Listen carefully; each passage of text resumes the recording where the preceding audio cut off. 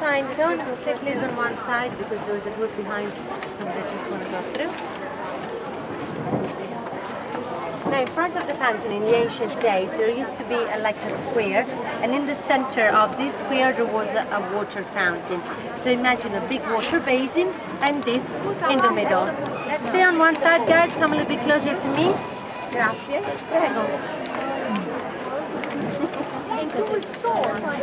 So there are a lot of little holes, and imagine the water that came out of them.